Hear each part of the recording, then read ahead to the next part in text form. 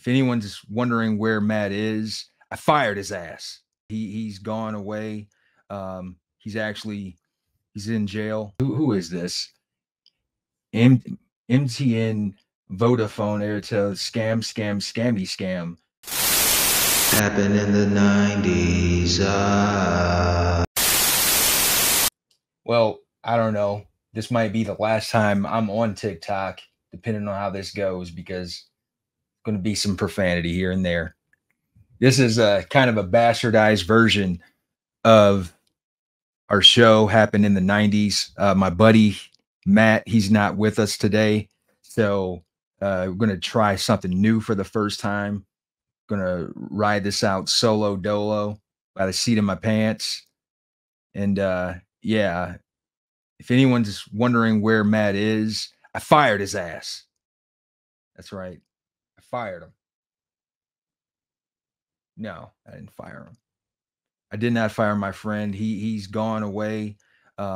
He's in jail. Yeah, he's doing some time. Yeah, he broke into some houses. I think he was tied to the mafia, something of that nature. No, he's not in jail, not for that. But all I know is he's not here. I miss him. Our Sunday talks. This is when we usually record for our show. And if you didn't know, happened in the 90s. It is a podcast. It is a show. We release our episodes every Thursday on YouTube and all streaming platforms. And you should subscribe. You guys should subscribe. If you're not already, if you're not subscribed, you totally should. You should watch our videos. We talk about the greatest decade ever, all things 90s, whether it's sports, music, TV shows, whether they're stupid or not, movies, whether they're stupid or not. That's what we talk about on the Happen in the 90s.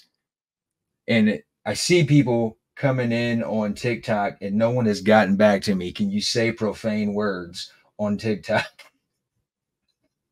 Somebody let me know. But yeah, it's just me. I'm Steve G, and I'll be talking about 90s related things. Who is this? MTN, Vodafone, Airtel, scam, McScammerton here. Unlimited internet bundle for sale and a bunch of numbers afterwards. Who are you? Is this even a real person? Who sent you? I'm talking to TikTok over here, and I'm talking to StreamYard. TikTok, do better. All right. Why you got to be so difficult? And apparently TikTok does not work with Macs. They're not Steve Jobs friendly. They're not like Mac user friendly. They're in a PC world. They're part of that PC universe. Get this out of here. Who is this? Alamalia Dunga? That's a made up name. I don't care. You're not a real person. What are you trying to do? Trying to do some unlimited internet bundle? That doesn't even exist. All right. I told you guys this is going to be a bastardized version of the show. Matt, like I said, he's in jail, I think, but not for like anything bad. I think he got caught stealing basketball cards. But free Matt. Free Matt. I miss my bro.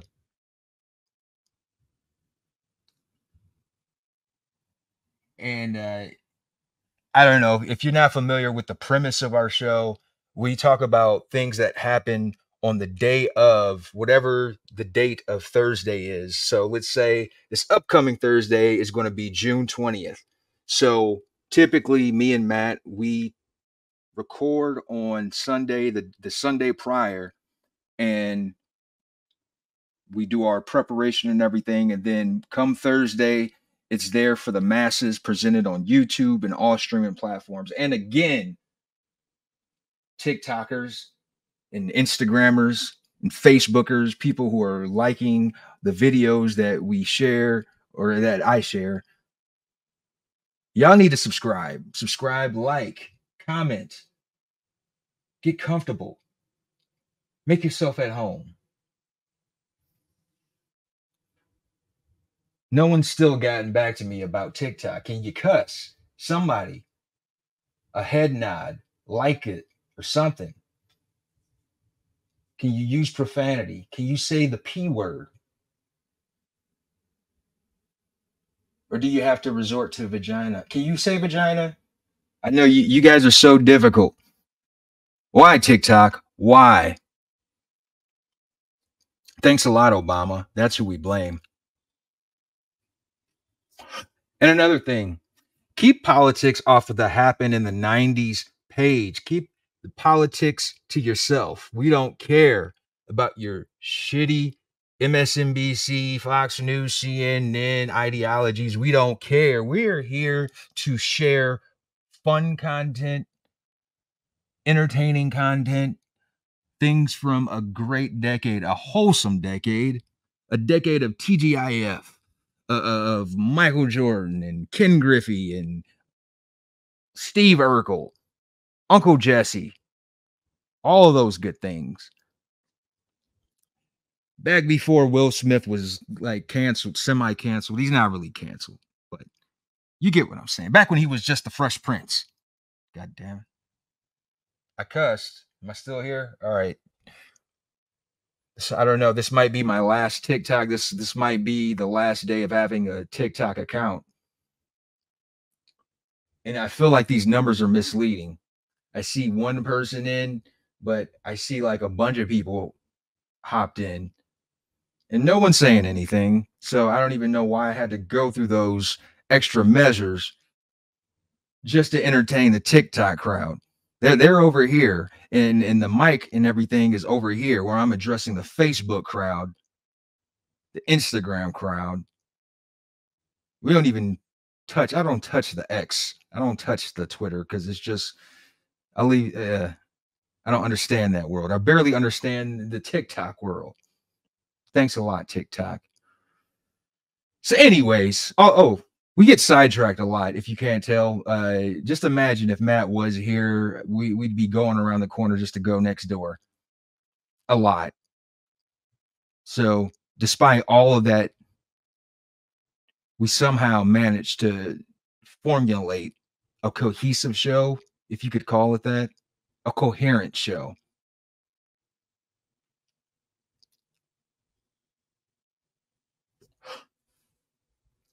I'm live. And usually I have my partner here with me going live.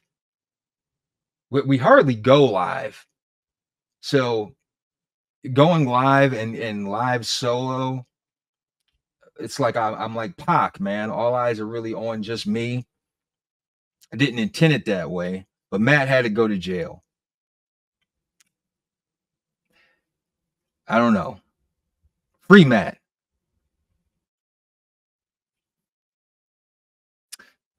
Put some money on his books.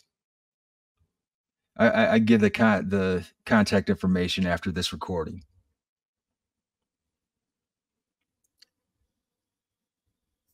We got to save that man.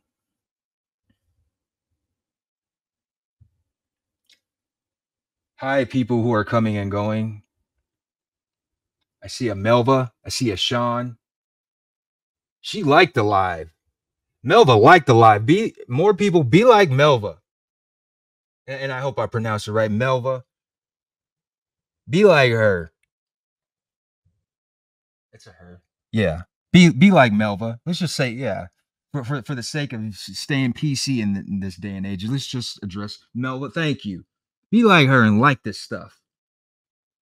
Came here for the WWE video. How much of a fan are you? Oh, Melva. You have no idea.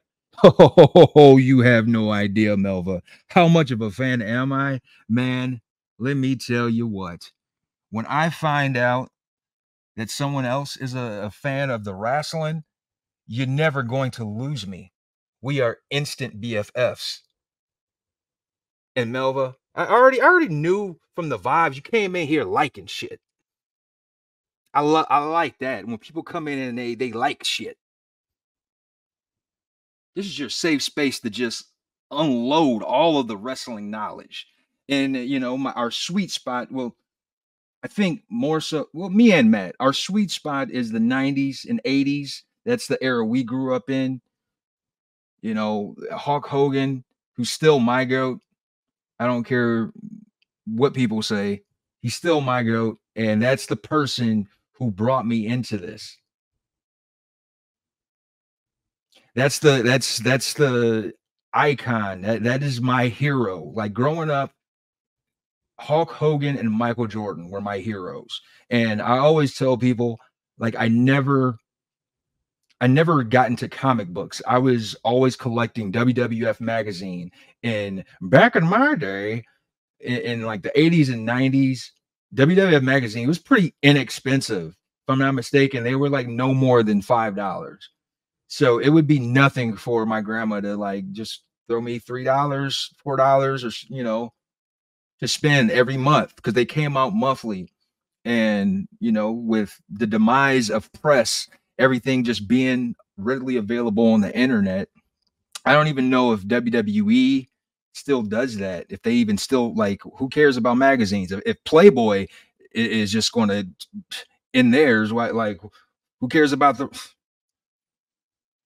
they don't want to pay for titties on the page. Why care about these, like? So I don't know. Maybe they still are.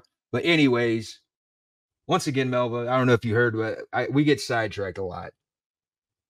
Thank you for the rose. And you're my BFF. You do realize that, right? Like, we're homies. So yeah, and Hogan, that was the guy that brought me into this. And I took some time off. I think early 90s, probably when stuff started getting really corny. When they were bringing in wrestling garbage men, and I actually liked the original Doink. He was cool, but it was just getting goofy. Then they had the wrestling dentist, Isaac Yankem, who would eventually become Kane. And I don't care about the dentist or Kane. Never liked Kane. Don't talk to me about no damn Kane. I don't F with Kane. I think Kane is just really corny. And as we're all finding, or as I'm finding out,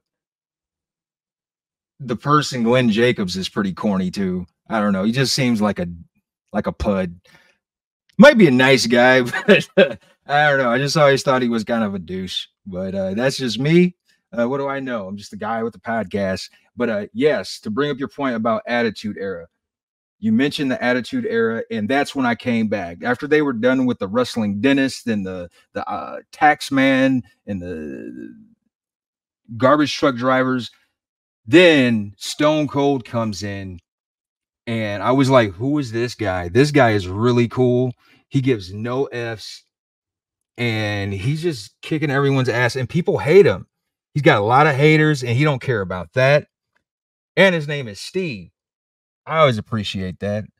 I always tell people I never met a Steve I didn't like. Thank God I never met Steven Seagal.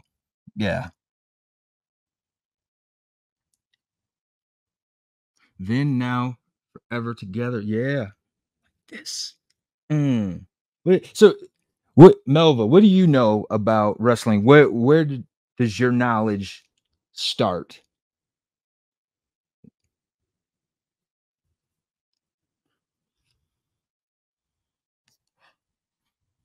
And who brought you into this? Because for me, it was my grandmother. But for a lot of black people, like their grandparents, and typically the grandmother is the one who like kickstarted it all, like ignited that initial interest. So as I'm watching it, it's like, man, this Hogan dude, he's taking over the world. This is my guy. He's always been my guy, even when into the Hollywood days. And that was another thing that brought me into the wrestling. Hogan went rogue, and that shook the world, man. Like, no one ever thought that was going to happen. And then when it happened, it was like they're booing him, but there were a huge number of people who weren't booing him. They were applauding that. They were celebrating these activities because it's cool to do bad things, right? It was fun to do bad things sometimes. Well, I own a few WWE encyclopedias, and I just saw it one day and fell in love. So I'm familiar with just about everyone. Awesome. Awesome. I like that. Do your research. And that's what I did. I always did my research on things that even happened before me. Like when it comes to like NBA or even just things that really interested me, sitcoms. Oh, Nick at Night. That enlightened me to a lot of like old stuff from back in the day, the black and white days. And then, with NBA, I would always get books in the library about like all these records and stuff like that. And then with wrestling, it was the same deal. Like I would hear these names, like who was Bruno Sammartino? And then we get old tapes from the library. Shout out to Sandusky Library. Yes, my grandmother, she used to work there really her whole adult life. And yeah, man, you do your research on the things that you're really interested in, and with the internet now, I think it makes things easier. Internet gets such a bad rap. I have a shirt that says warning, I will talk about wrestling until someone stops me. Yes, Melva, this is your safe place. This is your safe haven.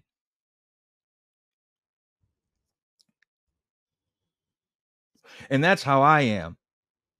That's how I am. And I don't really keep up with the current product. It's pretty difficult.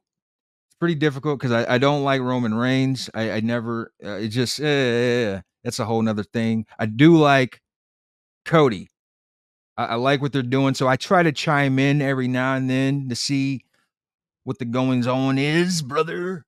I try to.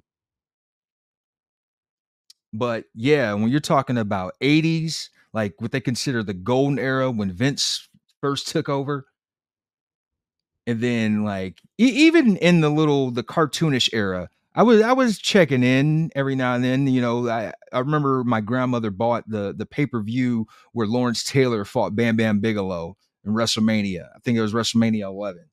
So I kept tabs on the goings on. Bro, I have so many DVDs, books, action figures, and all. OMG, I was so happy when he beat Rope. Same here. Same here. He did it for the American dream. Do it for daddy, baby. Do it for the American dream. He's watching over you. Yes.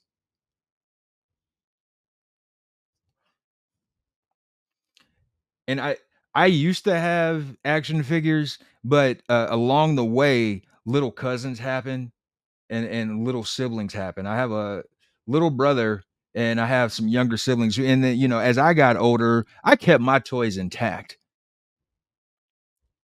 But Melva, I'm telling you, like, it was a different generation. I'm an early 80s baby, but my brother and my younger siblings, one is 89, and the other they're 90s babies. It's a different breed, different breed. It's just about destruction and chaos. Break stuff. Let me see what this arm would do. No, that arm isn't supposed to do that. Hogan is just supposed to do this. That's all he can do is slam. No, there's no need to try to find out if he could clothesline. No. If you want a clothesline, you get the hacksaw Jim Duggan because that's what he can do. Hogan's a slammer. But they didn't grasp that. I like The Rock, but not this final boss role. I actually like the final boss role. I have a son, so I know how it is. Yeah, yeah, yeah. Yeah, I'm 81. Well, you should be on the show with me, Melva. You probably know a lot more than I do when it comes to this great American pastime we call wrestling. And since we're on the topic, you need to check out our last episode that we just dropped for June 13th. June 13th in the 90s. Happened in the 90s. If you look it up on YouTube, you'll find us. And I discussed the first wrestling event I went to, June 13th, 1993, King of the Ring. And it was in Dayton, Ohio at the Nutter Center. I'm sure the best thing to ever hit that city. But they picked Dayton of all places, and I got to see the Immortal One against Yokozuna, my hero. Yeah, and he lost. That sucked. He lost. Love it so much. Where can I see it? Drop your channel in the chat. Um, I'm not too keen on the TikTok technology, but our link is actually in our bio, if I'm not mistaken. And I thought I'd never be the person to say huh, links in the bio, but here I am, being an influencer. Your first time was in 2015 in Detroit. Okay, that's when you got your cherry pop. And also, if you check out our YouTube, we talk about wrestling a lot. This has been a page. Our page has been open since 2021. We started happening in the 90s, January 2021. And we're pretty consistent for the most part. We drop just about every Thursday. Sometimes we take a break off, but just like Vince, I'm all seasons. Winter, spring, summer, fall. Damn near, I almost forgot 4 seasons. It's only four of them, but yeah. Along the way from 2021 up until now, we talked about a lot of pay per views that hit that timeline. Man, excited wasn't a word. I go back and watch the show. I was on YouTube. Yeah, yeah. I hope you enjoy it. And back to this guy, Alamalia Dunga. See, I don't like this, and this needs to be stopped. I'm just going to put this back up just to put it on blast because I have settings in my phone that stops these scammers.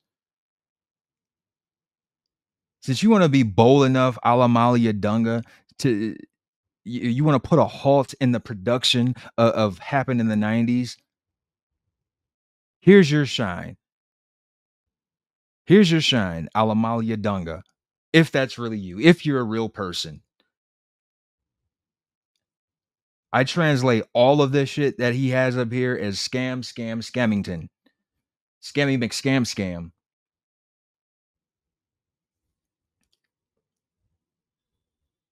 JR, I hope he recovers.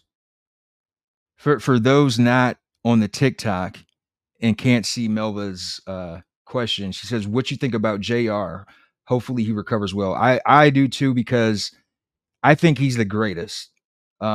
He's the only wrestling personality I've actually met. I met him back in 2017. He was doing a book signing tour and he came to Houston back when I was still in Texas. And I've never met a wrestler, but I met him, and that's still great. That's still great. And I could tell he was getting tired because it was a long day. I was at the end of the line, and I just had one question. I didn't want to just like polling him for a bunch of stuff, like all of his knowledge, because we'd sit there for all of the days. But I just wanted to ask him, like, what is your favorite match? And in a very JR way, he's like asking someone what their favorite match is like asking them what kind of burger they like. Sometimes you want a Carl's Jr., sometimes you want a Whataburger. And I'm paraphrasing, but he just explained it in a very JR way. And he just rattles off a bunch of different ones. One that stood out was the Steamboat Flair match, and they've had several, but he mentioned a specific one I can't remember, man. I was just in awe. As a wrestling stan, I'm sitting next to the man. You get to take a picture, buy his book. He'll sign it, and you take a picture with good old JR, man. But yeah, man, Godspeed to that guy. He's a legend. I've never had the pleasure of meeting anyone like outside of that. I haven't met an actual wrestler. I would love to one day. I would move. Oh, I was going to say move. I will fly. I will make a trip to Florida just to see the Hulkster. And that says a lot because I detest that state. I hope you don't live in Florida. And I know you mentioned Detroit. Maybe you're up in Michigan. You've had interactions with R-Truth, Natalia Ryback, and Ariana Andrew. That's pretty cool. That's pretty cool. And once again, the premise of our show, we talk about things that happen on the date of the following Thursday. So for this upcoming Thursday, it's going to be June 20th. And June 20th, that's going to be West Virginia Day. I don't know what all entails. Let's see what happens on West Virginia Day. West Virginia Day is a state holiday in the U.S. state of West Virginia, celebrated annually on June 20th. The date celebrates the state's 1863 admission to the Union as a result of the secession of several northwestern counties of Virginia during the American Civil War. So it's mostly celebrated through festivals in major West Virginian cities. I like turtles. It's got some cowardice to the backstory. They're a part of that group that left. They left America. They didn't want to be part of America. Then they got their ass beat. So they're celebrating when they got admitted to the Union. They didn't want to be, I guess they didn't want to be a part of that. I don't know. So like we're West Virginia. So June 20th, that's going to be West Virginia Day. And no one has still chimed in to let me know if you can use profanity on here. Melva, you're the only active one. Can you curse with words?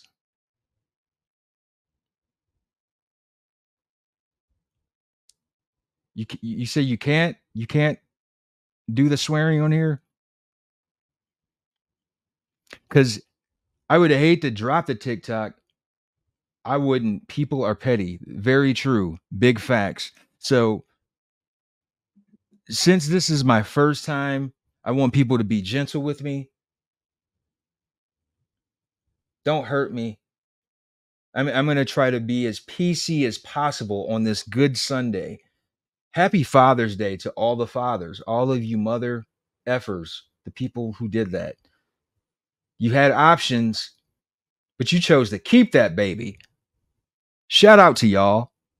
Shout out to y'all.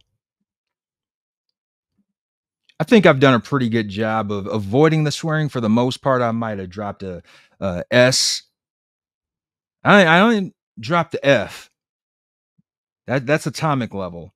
That's atomic level. So with that in mind, no, I'm not a father. I'm not a father. I can't have children. But like nothing like surgical, nothing like medical or anything. I'm just too ugly. But yeah, speaking of fathers, though, I want to give a shout out to Matt's dad, George Leroy. We talk about him from time to time, and he's a good dude, great human being, man. He's a legend too. Shout out to George. And one of the cool stories about Matt and his dad, me and Matt, we were roommates our freshman year at Bowling Green, and George, his dad, he came to bring in a futon, and he wanted to help us put together like planks so that we can have like bunk beds. I don't know what do you call them when the beds are higher? Like he helped, like we all three of us, we put together these planks so that we can like have like more room, more space in these small dorms. And I look back at that time like, man, this is cool, man. Like I got to share this like father-son bonding experience with my buddy and his dad. And at the time I wasn't like speaking to my dad. But I thought about that and it's like, man, like I would love to have that with my father. And lo and behold, years later, man, me and my father did start speaking again, and we did have those moments, man. Just have nothing beats having like a cold one, having a drink, watching some sports. In this instance, me and my dad, we were watching the NBA Finals, go Cavs, in 2015, and they would lose to those Golden State Warriors. That's a whole nother story. I don't want to go down that rabbit hole. But yeah, man, happy Father's Day to my dad, to my grandpa, to my uncles, and my friends' fathers and uncles and grandfathers. This is y'all's day. And also on June 20th, it's West Virginia Day, but in 1992, A Private Matter debuts on HBO. The story of Sherry Finkbein, a woman who sought a medically recommended abortion and endured a firestorm of public controversy about her decision. And it's directed by William Nicholson, starring Sissy Spacek, Aidan Quinn, William H. Macy, and Estelle Parsons. And I watched this. I think I saw it on, was it? I think it's on YouTube, if I'm not mistaken. They have it on YouTube. And I didn't know that the lady who had the abortion, she was the original host of Romper Room. Melva, do you remember Romper Room? Because I do. They had, like, I think 2 different hosts, but the lady in A Private Matter, she was before my time. And like that show went on forever. I think it started like in the 50s. Let's see, Romper Room. It started 1953. Its last episode was in 94. February 10th, 1953 to December 20th, 1994. And yeah, the original host, Sherry Finkbein, she had an abortion. And at the time, since this was like the 50s, you know, people were up in arms about women having abortions. Really, they were up in arms about women getting divorced. They would put that scarlet letter on you, and you would be shamed in the community for having a divorce, let alone an abortion. Oh, an abortion? But Sherry Finkbein, you could say she's a pioneer of sorts because she did this in the 50s. And fast forward to 2024, and look at the difficulties they're just handing out women now. Like, oh no, we're pro-life. We're pro-life. And I don't want to get into politics, but shout out to Sherry Finkbein. A Private Matter, yes. June 20th, 1992. The film, it had 2 Oscar winners, Sissy Spacek and Estelle Parsons, and an Oscar nominee, William H. Macy. And William H. Macy, I remember him as Little Bill. That's my first go-to, Little Bill from Boogie Nights. Classic. But somebody else who didn't see this in 92, outside of Steve G and probably Matt G, is probably Sting, Ric Flair, and the rest of them boys in WCW. Because in 1992, Beach Blast 92 is airing on pay-per-view at the Mobile Civic Center in Mobile, Alabama. And I started to watch this, and then I stopped because it's just like, oh man, I just don't have the time, and it just I just had to make one of those kind of calls. Yeah, let's not. But Scotty Flamingo, that was the first match. Scotty Flamingo and Flying Brian Pillman. That match was like 17 minutes and 30 seconds. 17 minutes and 30 seconds. It was a decent match, but there were 2 other matches on there, and they were super long as well, man. Like, you started off with a match that was like almost 20 minutes, but then there was an Iron Man match with Ricky Steamboat and Rick Rude. That was a good match. Because it's Rick Rude and Ricky Steamboat. But that was followed up with a 15.5-minute match with Barry Windham and Dustin Rhodes and Nikita Koloff versus Arn Anderson, Bobby Eaton, and Steve Austin. So there's a lot. That's a lot to pack in. And then that was followed up by another tag team match that went the whole 30-minute draw. So you had 2 30-minute matches in Beach Blast 92. 2 30-minute matches. In the main event, that was Rick Steiner and Scott Steiner, the Steiner brothers versus Steve Williams and Terry Gordy. And at the time, the Steiner brothers, they were the tag team champions. So since it just went to a draw, they just kept the straps. And I feel like that's not a payoff for the main event of a pay-per-view. That's not a proper payoff. You don't just like, oh yeah, we ran out of time. Where's the climax? There's no I feel like there's no resolution. It's just like it continues. Like y'all got to get that back. Y'all got to get that fade back. Run that fade back. Is that what the kids say? Got to run that fade. 30-minute. No, no, no, no, no. We want those belts. We didn't get pinned. We didn't submit.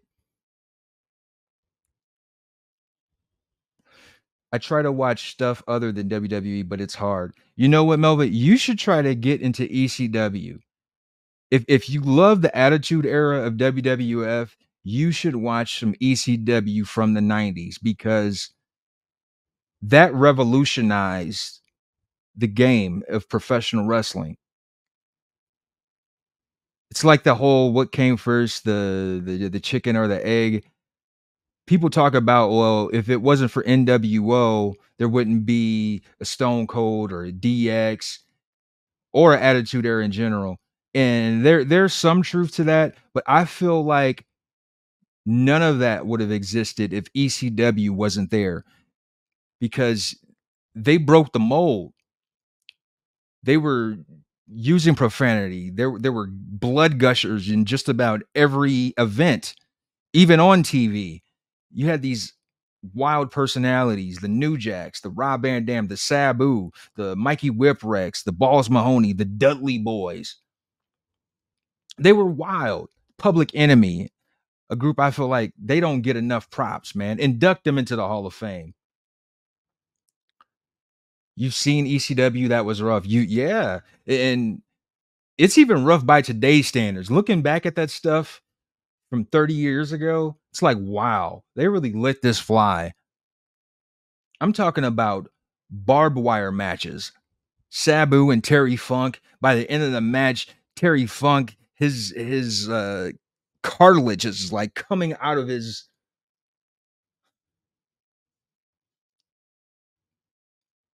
And they were getting paid pennies.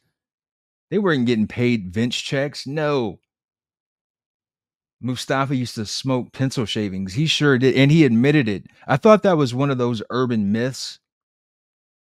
But Rob Van Dam, he has a podcast and he had Mustafa on and he confirmed it. So there that was actually true. I don't know. I hope I never get to that point where I'm fancying the idea of smoking pencil shavings ever. But I digress. Shout out to Mustafa for still being with us. I mean, being on the road with New Jack all those years, all that time, and you survived it. Surviving New Jack. When's that documentary coming out? And I think that was actually what did it for him. I mean, not just being around New Jack all that time, but just being on the road. He just, I don't like being on the road like that. And I don't blame him. Especially when you're getting paid in peanuts. Paulie wasn't paying them people. And I want to call attention to Scotty Flamingo. That's what I was going to say. Scotty Flamingo, thank God the Raven character came about.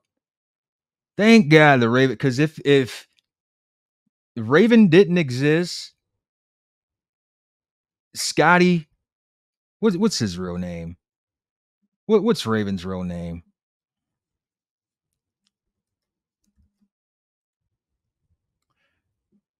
No, not the bird Raven, not Edgar Allan Poe Raven. Where is Raven?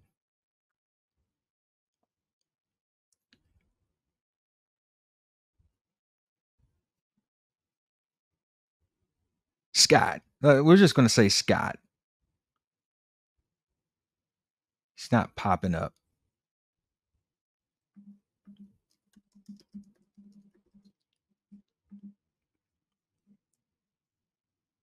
There we go. Scott Levy. If it wasn't for Raven, Scott Levy would be selling Chevys. Used Chevys at that. Because the Scotty Flamingo, like, people ask, like, man, Why didn't he break open? Like, why didn't he become anything with the Scott? Because his name was Scotty Flamingo. You're not supposed to win with your gimmick is Scotty Flamingo. Oh, Scotty Flamingo. No, Raven. That thing, like that, came about in ECW. Another nod to ECW because he did his little sojourn. He was Johnny Polo in WWF. He was Johnny Flamingo or Scotty Flamingo in WCW, NWA. Then he became Raven in ECW. And that's when the tides turned for him. The Flamingo was not a good role at all. Like, you couldn't place anyone in Scotty Flamingo and that was going to work. Like, oh, this is going to be our biggest star. Scotty, like, no, you're mid card at best. At best. So thank God for the Raven character. And I always loved the Flock. He did some gruesomely cool things in ECW, but like the WCW, at first, that's how I found out about Raven. It's like, man, this dude's cool, man. And like his followers from the lost path, from the beaten path, the orphans. Oh, mommy didn't like me. Daddy never hugged me.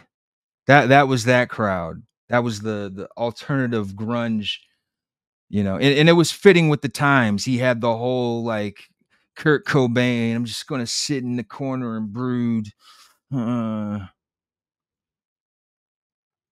yeah.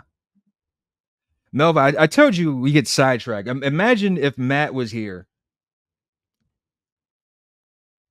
I don't even think we would have got to 92 yet. Fandango, Flamingo. Exactly. And look what happened to Fandango. But yeah, 1993 though, June 20th, the NBA Finals are held, and the Chicago Bulls become the first team since the legendary Boston Celtics of the 1960s to win 3 consecutive titles, with a 99-98 victory in Game 6 over the Phoenix Suns. The MVP, of course, was Michael Jordan, and I remember this. This is his 3rd Finals MVP, and I remember watching this finals because this is the one where they were down. I think they were in Phoenix, and Horace Grant, he's getting trapped. He passes the ball back to John Paxson, and John Paxson sinks the 3. It was a 3-pointer. And John Paxson, depending on where you stand, if you're a LeBron person, some people would say, oh man, John Paxson saved you, Jordan. John Paxson saved you.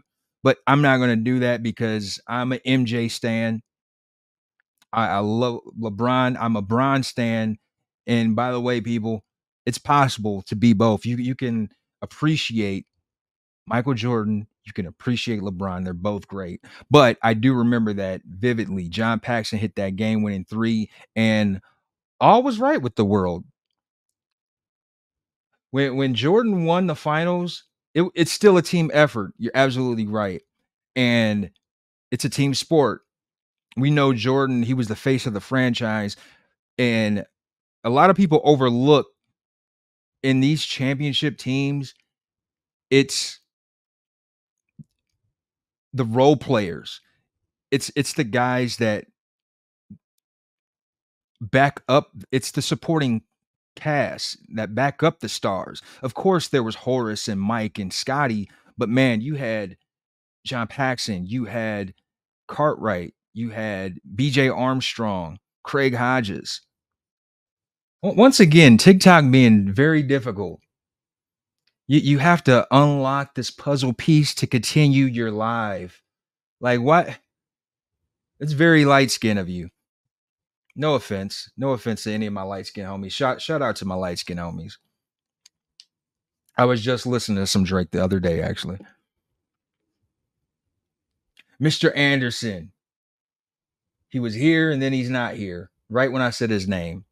Shout out to you, though, man. I actually know you. Solid brother from Memphis. I remember, man. I just wish TikTok would align with the other social media juggernauts. They just want to be on their perch all by themselves.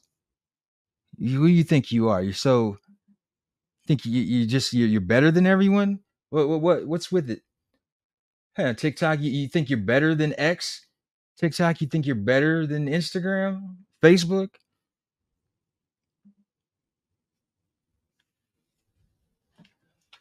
It's been great talking to you too, Melva. You have been the driving force of this podcast. And I really wish I could get you on here. Let's stay in touch. Yeah, we definitely will talk later. I found a new friend doing this. Matt, when you get out of jail, you're going to be replaced by Melva. That's right. Telling you. That's why I fired you. I fired him because if any of you saw the last episode, you're a trooper, because my audio was off and he told me, oh, it sounds fine to me. It sounds fine to me. So I took his word for it. And then in post-production, I realized, man, my audio sounds horrible. His audio sounds clean. That he did that intentionally so that he could sound great without the audio popping. So I fired him. I didn't fire him. That's my buddy. But he is in jail though. Yeah. He's in jail. Free Matt. Be nice. I am nice. That's, I by the way, I don't wish that on any. I don't want bad things to happen to how did this get here? I don't know. Maybe it did sound good on his side. Yeah, he just has an untrained ear. He has an untrained ear. Oh, it sounds fine to me.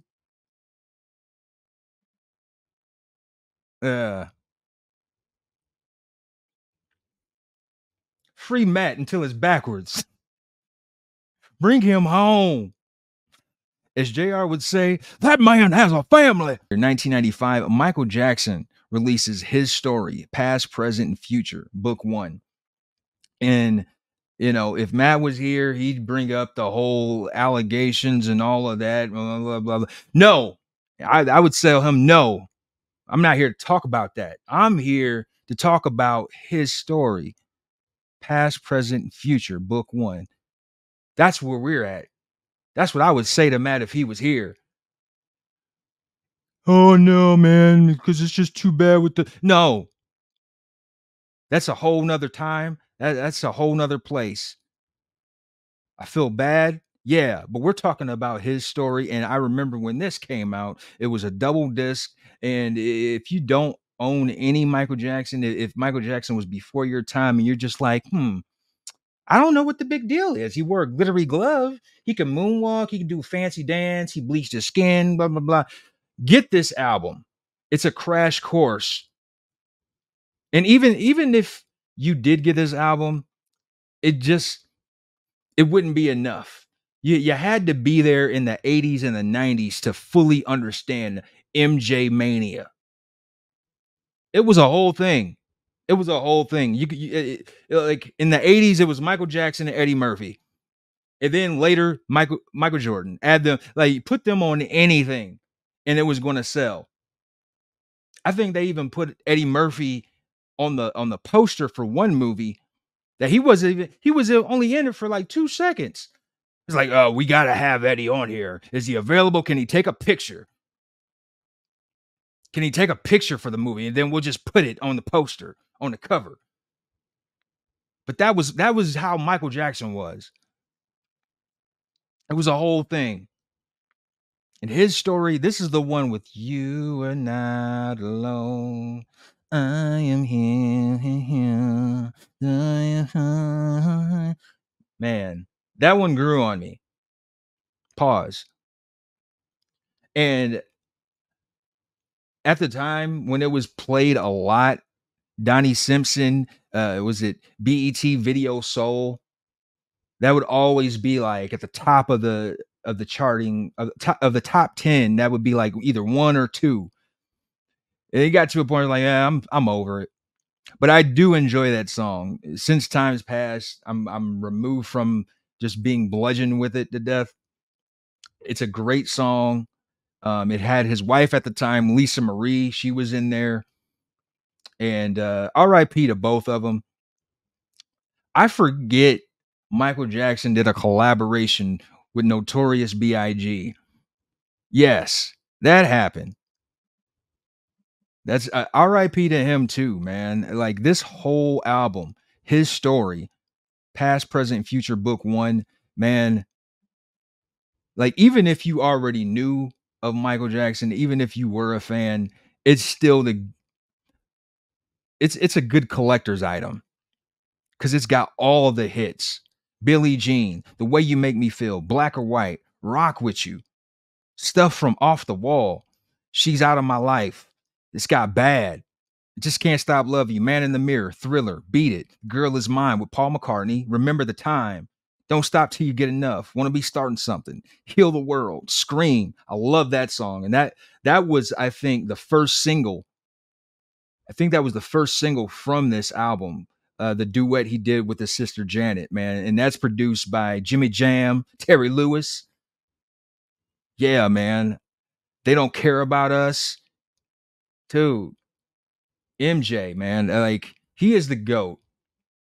He is the GOAT.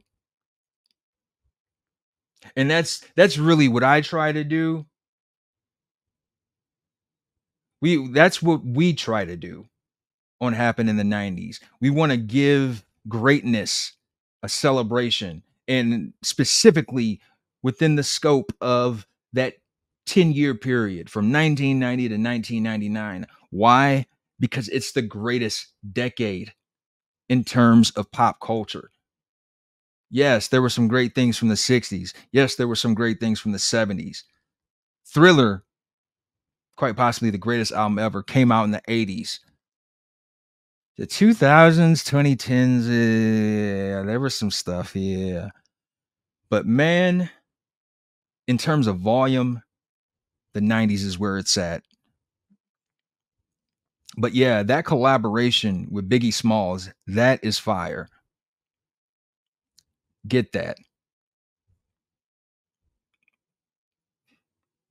And did I say get that? Because you need to listen to that too. But yeah, also in 1995, Grand Puba, he releases the album 2000. And the only track that I remember is I Like It. It's subtitled I Like It, I Want to Be Where You Are. Grand Puba was a part of Brand Nubian. And when I first found out about Grand Puba, it was from the Sprite commercials. For those of you who know, y'all know. Yeah. Sprite, they wanted to implement the hip hop because hip hop was starting to get commercial. So they had Grand Puba. I think he did a couple commercials for Sprite, if I'm not mistaken. And they would have other artists, but that was my introduction to Grand Puba. Shout out to Brand Nubian and Grand Puba. In 1997, Batman and Robin premiered in theaters. And man, this almost killed the franchise. This almost killed the franchise. And I appreciate the players in it. I like George. I think George Clooney's a cool dude. Chris O'Donnell, yeah, I don't know too much about him. He's all right, I guess. But I'm an Arnold fanatic. You got Arnold in a Batman movie?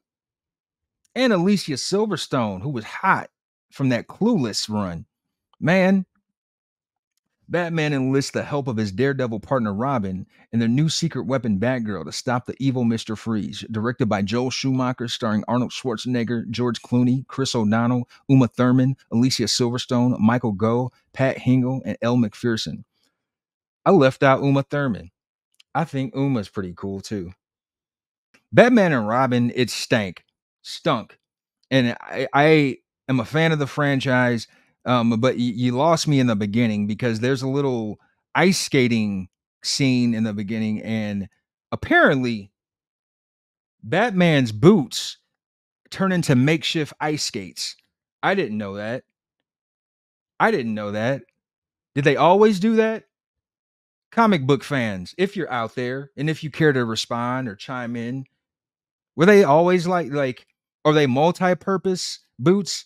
Like is just his whole get up like a Swiss Army life for any event, any scenario, unforeseen circumstance. He's just prepared for when you need to glide on the ice. And I don't recall him ever having to ice skate. Who taught him how to ice skate? Who taught Robin how to? Both of y'all have ice skating boots that just pop out.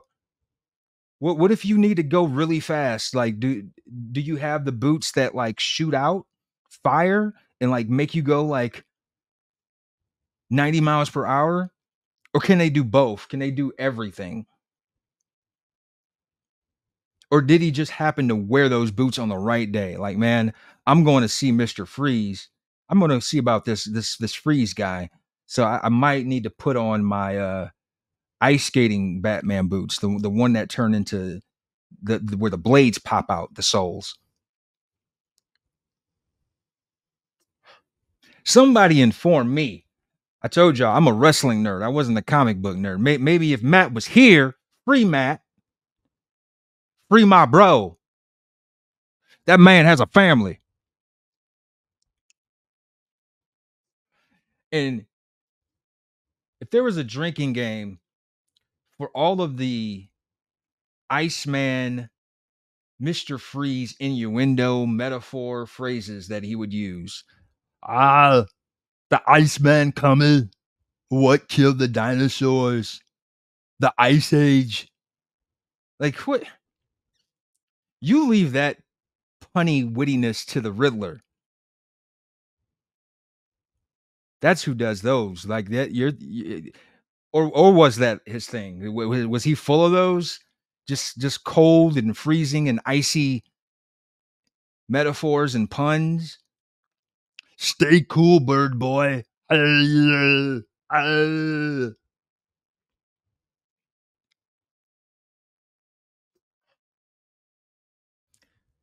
It's weird because the two people who are watching me on Instagram and Facebook, they don't see the other angle that I'm shooting for TikTok. And we're over an hour in. So it's like I'm talking here and then I'm talking into here. And on the TikTok, I added one of those little fancy backgrounds that they offer, and my head is covered by this spaceman. I thought the little intergalactic background would be cool, but I didn't know that my face would be covered by spaceman. But once again, TikTok, get with the program. No one is bigger than the program, TikTok.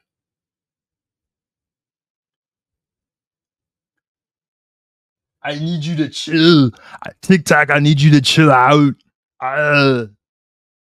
Yeah, and I'm afraid to change the settings now.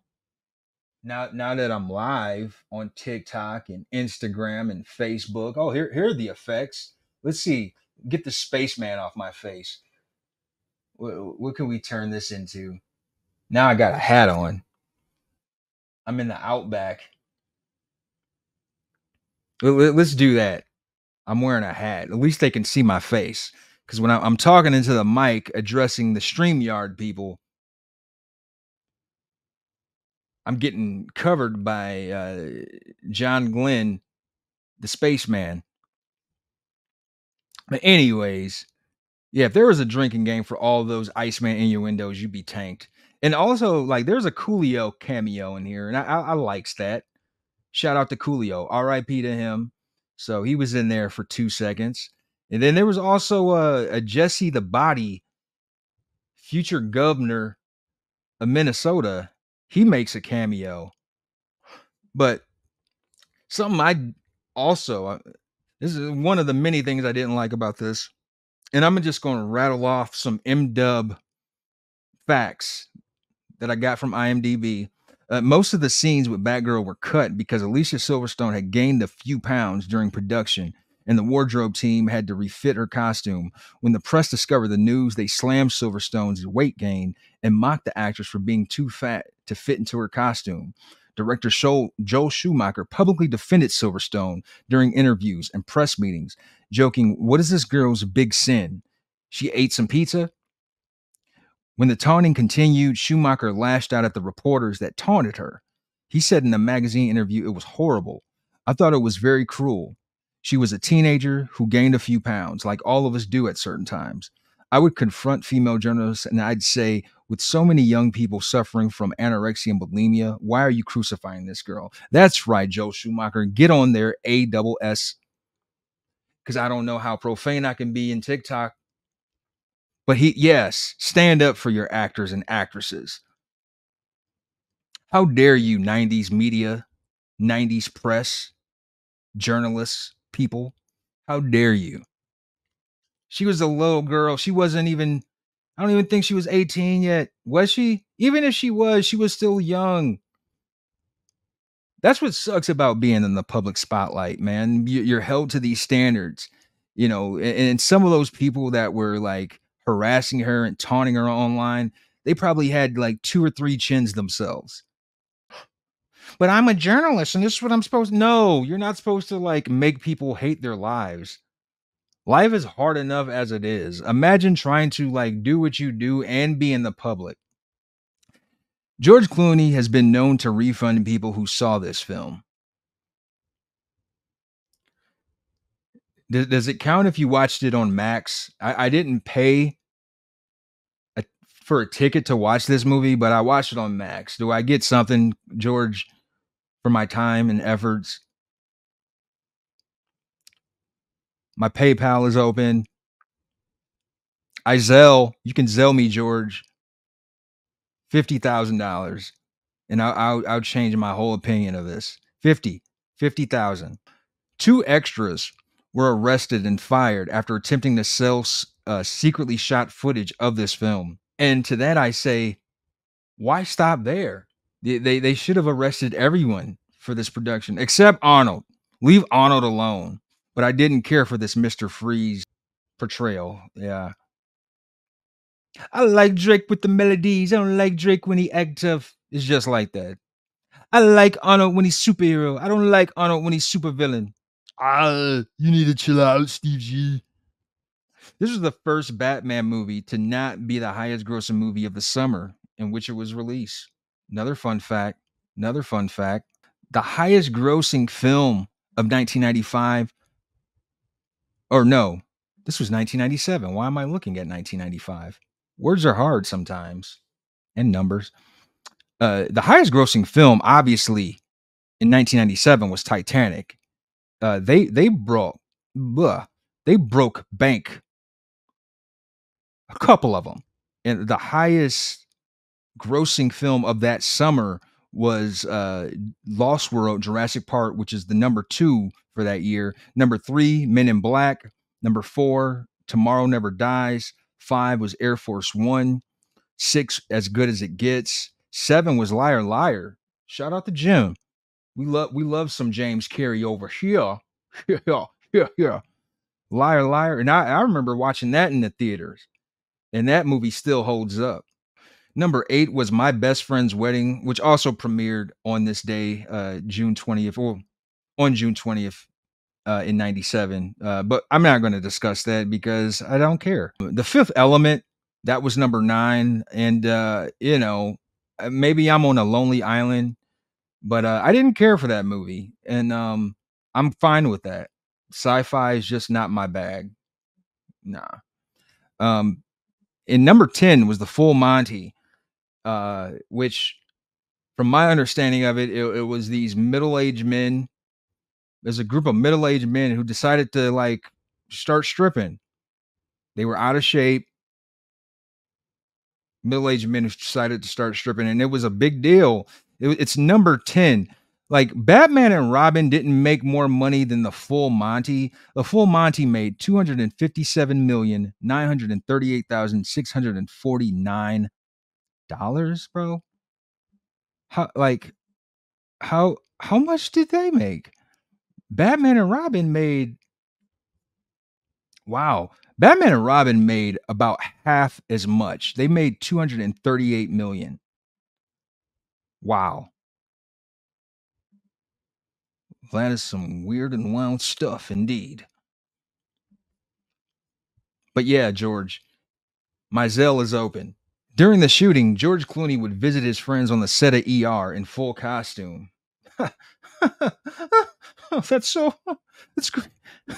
I bet there were some haters in that ER cast too who were like, "Man, that should have been me. I'm in better shape than George." Yeah, women like me too. Why he get to be Batman? There's always one. There's always one in every group. You just got to know your surroundings, people. In an interview, the cast members were asked what item from filming they would like to take home. Arnold Schwarzenegger said that he would be taking his Mr. Freeze armor home. Uma Thurman said she wanted Ivy's floral throne.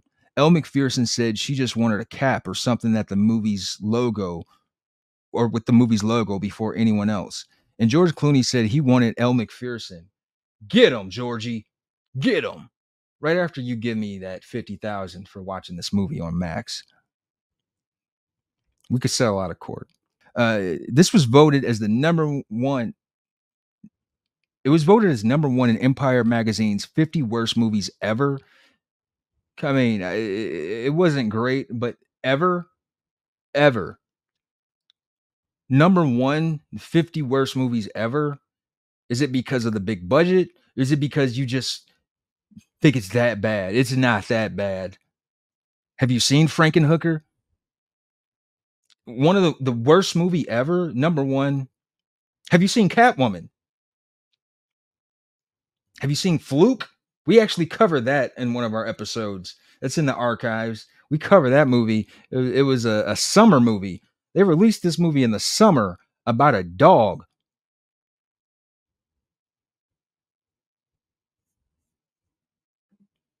That's yeah. But I mean, yeah, it wasn't great, but it wasn't that bad. Number one worst movie ever? Yeah. And even though Clooney hates this movie, he does give it credit for bringing him into the Hollywood world. It helped him cross over from TV and wearing the scrubs on ER and being the boyfriend on Facts of Life. Yeah. Now I can start getting top billing. For now, Arnold's got the top spot, but one day. Yeah. And like I said, My Best Friend's Wedding, that premiered on the same day in 97. I just don't care enough. But also in 97, The Last Time I Committed Suicide premieres in theaters. And it's about Neil Cassidy he's living the beat life during the 1940s, working at the tire yard and philandering around town, although he has visions of a happy life with kids and a white picket fence. When his girlfriend Joan tries to kill herself, he gets scared and runs away. But when Joan reappears, will he take the chance at that happiness or will he turn his back on it? Directed by Stephen T.K., starring Thomas Jane, Keanu Reeves, Adrian Brody, John Doe.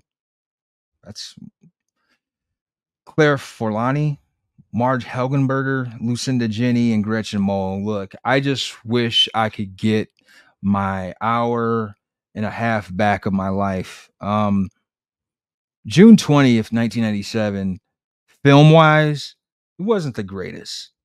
The Last Time I Committed Suicide, it's a period piece set in the 1940s, and it's about the whole the beat crew, the beat generation, the Jack Kerouacs and the Neil Cassidys, the poets smoking on the devil's lettuce. Yeah, it's got Keanu, it's got Adrian Brody, Love Neo, Mr. Bill and Ted, all of that, John Wick. But this was a no-go. This was a no-go. Who greenlit this? Who said this was it? You know what? I can't even really say I watched it. This was one of those deals where I pushed play and I started doing other stuff. Does that qualify? I turned in the homework assignment at the last minute. It's when I pushed play and I came back to the room and just in time to let's move on back to YouTube. But if you want to see for yourselves The Last Time I Committed Suicide, it's available on multiple streams. They're practically giving that movie away. It's on all of them. The Amazon Primes, the Hoods. It's on. Yeah, just pick one. It'll be there. The last time I committed suicide, it's even on Tubi. Yeah, that's how bad it is. But you know, me and Matt, when he's here with me, we pick an episode from two shows, and the shows that I wanted to cover were Parenthood and Sex in the City. Parenthood in '99, they're airing the episode Poco No No, and Zarya and her friend, they want to go out to the cabins. And unbeknownst to Zarya, they get permission from Zarya's parents, and Zarya's friend doesn't even tell her parents. She's telling her parents that she's going to be at Zarya's. And then when they get to the cabin, Zarya's friend invites some boys, and the boys, they trying to get fresh. But Zarya has a dad. She has a father in her life, so she has boundaries.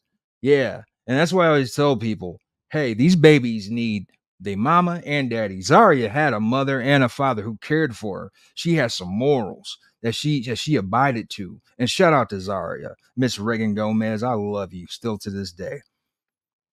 But then, as the boys are getting fresh with the girls in the cabins, in comes my guy, the guy that they adopted. I was going to say JT, but JT is step by step. See, this is what happens when I don't have my co-host. Free Matt. Put some money on his books. He's not in jail, guys. I mean, I'm joking. I hope none of my friends ever experience that. I spent one night in there. One night. That's all I needed. Never again. No way. But yeah, what's the TK? That's his name. TK. I know it was 2 letters, 2 consonants. It wasn't JT, it was TK. He comes into the cabin, he saves the day, and as the boys are getting fresh with them girls, he's like, "Nah, man, no means no. You got to go." And that was that. That was Parenthood, Poco No No. And I think like one of the little side stories, Nicholas, he wanted to get some new shoes, and his mom got him the shoes, but they were off brand. She went to like Payless. Like, it's like, when you thought you got some Jordans, but the Jumpman is missing like a leg or something. It was one of them deals. It's like, dude. And then, Nicholas is like, I'm not going to go to school wearing these. I will get roasted. But the shoes that he really wanted, they cost $40. $40. And if Matt was here, I would have used that soundbite all throughout this. $40. $40. $40. They cost $40. $40. But Nicholas, he wanted those shoes bad. So he did some extra chores around the house. He was spit shining those windows. He was mopping and glowing on those floors. I think he even put up some upholstery. He gets the money, just enough. He got the $40. $40. He got just enough to get those shoes. But then here comes the TGIF moment, the fatherly wisdom. And Robert asks him, like, what's more important to you? Do you want to wear those shoes because you think like everyone else will think you cool? Or do you want to get them because you think they're cool? Like, you got to start thinking about like, what's more important to you? He said that in less words, but that's that 90s fatherly advice that, we all enjoy, that we all appreciate. That Danny Tanner at the last 2 minutes before that Miller Boyette production, before those credits hit, what would Tim do? What would Tim Taylor do? What would Philip Banks do? Carl Winslow. I was going to say Al Bundy, but you probably don't want to get advice from Al Bundy. He probably doesn't give the best advice. But shout out to Ed O'Neill, another Ohioan. One of my favorite fathers. But yes, Robert Townsend, he doesn't get enough credit. He's one of the great TV fathers too, especially from the 90s. And then the Sex and the City in 99, they're airing season 2's The Freak Show. Carrie goes into freak mode while Samantha dates a man who likes to be slapped around. And because I don't know how safe it is to use profanity or any kind of blue color verbiage on TikTok, there's a guy on this episode of Sex in the City, and his nickname, this is what the girls are calling him. They're calling him Mr. P-U crooked letter, 2 crooked letter Y. And why do they call him that? Because he can do like these mysterious things with his tongue. Okay, they're not banning me. They haven't stopped my video yet on TikTok. But yeah, he's magical with his mouth. That's what the girls are saying. Pause. I feel bad saying that. But the dude is a weirdo. You actually see him. They talk about this guy before we actually see him, and then you see Mr. P-U crooked letter Y. So you see him, and this guy looks like the captain of the chess team. It's like this guy. This is the dude knocking down honeys, ripping panties off with his teeth in Manhattan in the 90s. This guy. But yeah, that's what we would have talked about. So I'm giving you the condensed version of our show today. And if anyone's watching, I see one person. I don't know. Shout out to that one person. And shout out to some of those people on TikTok before I got booted. I got unceremoniously booted. How dare you, TikTok? I curse you, TikTok. Doing this. I'm actually doing this, man. At first, I was like, man, I'm not going to do it. Matt's not here. But anywho, me and Matt would have talked about those 2 shows. Parenthood, Poconono, Sex in the City, The Freak Show. $40! $40! And in 1999, Pirates of Silicon Valley debuts on TNT. It premieres on TNT. It's the history of Apple and Microsoft. And it's directed by Martin Burke, starring Anthony Michael Hall, Joey Slotnick, John DiMaggio, and Josh Hopkins. I tried to find this on YouTube. I tried to see if it was on any of the streams, Spotify, or not Spotify, but any of the Hulus, Max, or anything. It's nowhere to be found. I'm pretty sure it exists. It was a thing. It happened. I've seen clips of it on YouTube, but I can't find the full movie. So the one person watching this, if you're not a scammer and just trying to like get me to buy unlimited internet, let me know. And for these newcomers on TikTok, if you care to comment on anything, the Pirates of Silicon Valley, because it looks interesting. It's the history of Apple and Microsoft. This is considered to be the most accurate depiction of Steve Jobs and Bill Gates' involvement in the creation of the modern personal computer, even after the subsequent production of 2 additional Steve Jobs biopics, or biopics. Biopics, tomato, Hulk Hogan, Hollywood Hogan. It's the same deal.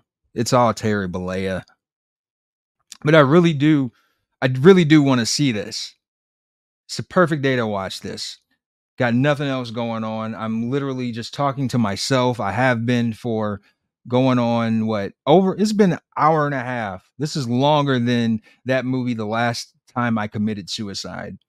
I will say this, you're better off being here with me and listen to me just rant and ramble for the past hour and a half. You're better off than watching The Last Time I Committed Suicide. So there's that. And you're welcome. And you know what? I was going to say this is better than Batman and Robin. I don't have Arnold with me. At least Batman and Robin had Arnold. I don't have those kind of ties. You know, there's several degrees of separation between me and the Terminator. But one day,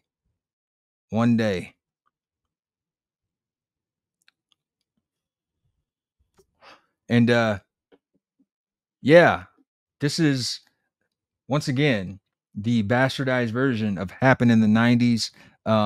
For that one person, can't see who you are. Thank you. I don't know if you watched this whole time, but you're a great human being. Your parents love you. They're proud of you. And I wish nothing but great things for your children. If you do have children, if you don't, I hope that your pets go to the best vets. Where am I going with this? I thought the playoffs were today, the finals, but I think I'll just play it on 2K. But thank you, person. Thank you, person, for watching this. I don't know if you were here the whole time. And the people chiming in and out on TikTok, thank you too. I just wish you guys would comment. I went through these extra links and measures on TikTok just so I can stream on all of them.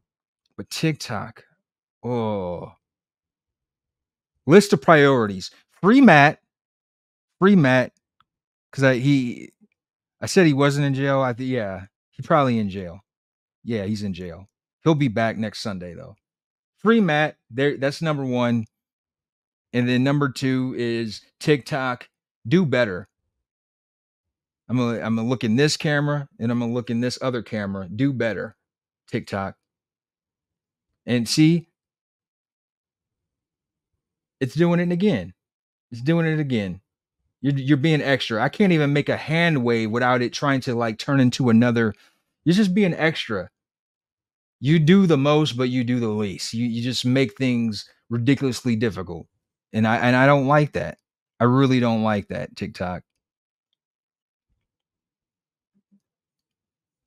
But yeah, this is Steve G with Happened in the 90s.